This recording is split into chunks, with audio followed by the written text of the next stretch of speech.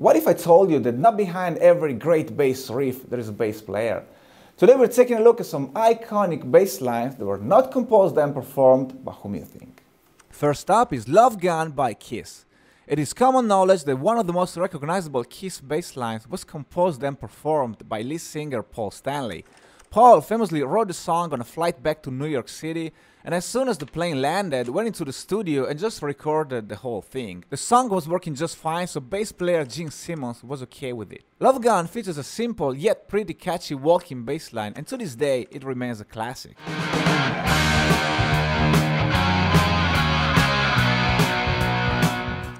Beginning with the Love Gun era, Kiss members started writing and recording separately, especially on the Dynasty album. The disco-inspired bass line of I Was Made for Loving You is also performed by Stanley.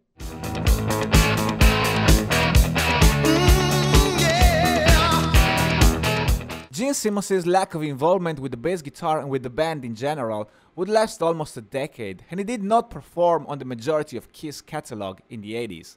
I've made a whole video about it. Check out the suggested videos at the end. Next is Behind My Camel by The Police. The instrumental song out of the Zenyatta Mondata album was composed by guitar player Andy Summers. It features an Arabic-style guitar melody, hence the title, and a repetitive bass riff played by Summers himself, because Sting refused to record.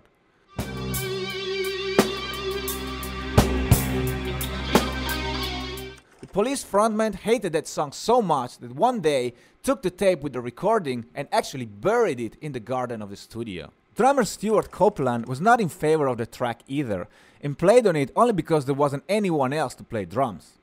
The song was released and even won a Grammy for the Best Rock Instrumental Performance in 1982. Good job, Andy. One of Bon Jovi's biggest hits, Living on a Prayer, features a monumental upfront bass line.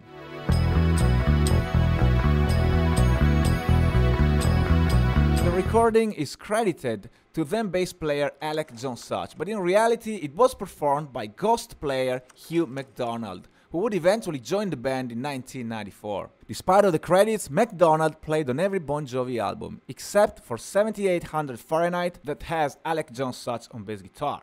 Apparently, though a better musician, MacDonald didn't fit the strong image of the band in the mid-80s, so he had to work behind the scenes for a decade.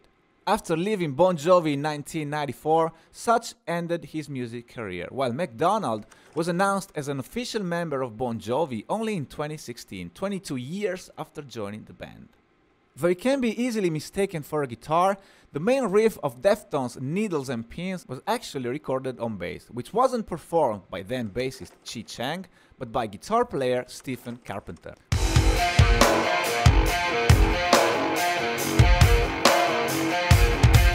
Rock the Casbah of The Clash also features a very driving bass line. The song was composed by drummer Topper Headon, which played piano, drums and bass guitar, intending to show the demo to the rest of the band. When singer Joe Strummer and bass player Paul Simonon arrived in the studio, they found it just perfect and left it like that.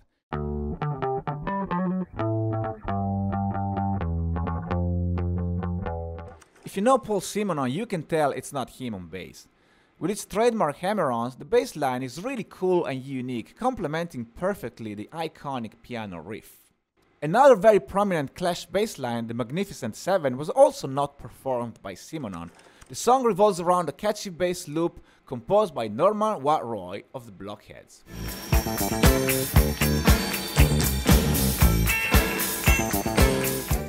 Speaking of punk, we cannot omit the Sex Pistols and their only record, never mind the Bollocks. The majority of the bass work on the album was recorded by guitar player Steve Jones.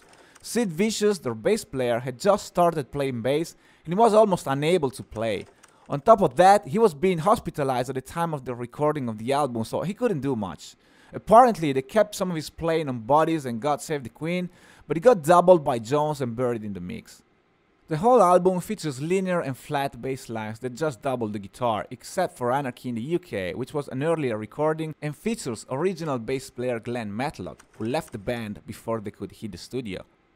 Matlock was already a trained musician and had some really good bass lines intended to end up on the record. Check the demo versions of Pretty Vacant and No Feelings to get an idea. It's no point in asking, you'll get no reply. Just say me back.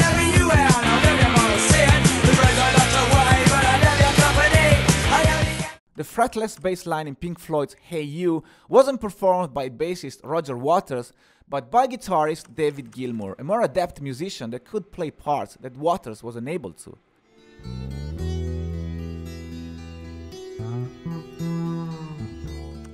Gilmour played bass on a number of Pink Floyd tracks including Young Lust, Pigs, Sheep and others.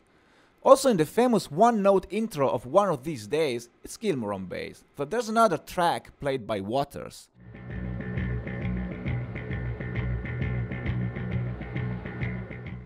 Apparently, Waters played with a pick on a bass with very old strings, while Gilmour sort of slapped on brand new strings. The combination of the two is what you hear in the record.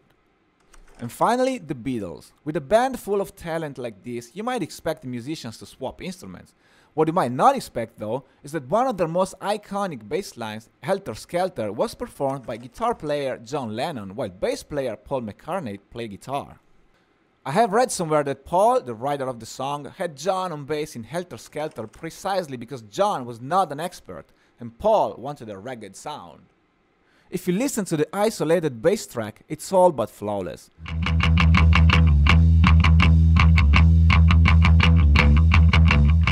But it was meant to be a dirty beast, and its imperfections make Helter Skelter a perfect rock and roll masterpiece. A few other Beatles tracks have bass recorded by John and George Harrison, with Two of Us, featuring Harrison, being the most notable, in my opinion. We're on our way home. We're going home. That's it for today. Let me know in the comments if I forgot something. I hope you liked the video. Thank you for watching. Please hit subscribe and follow me on Instagram for more.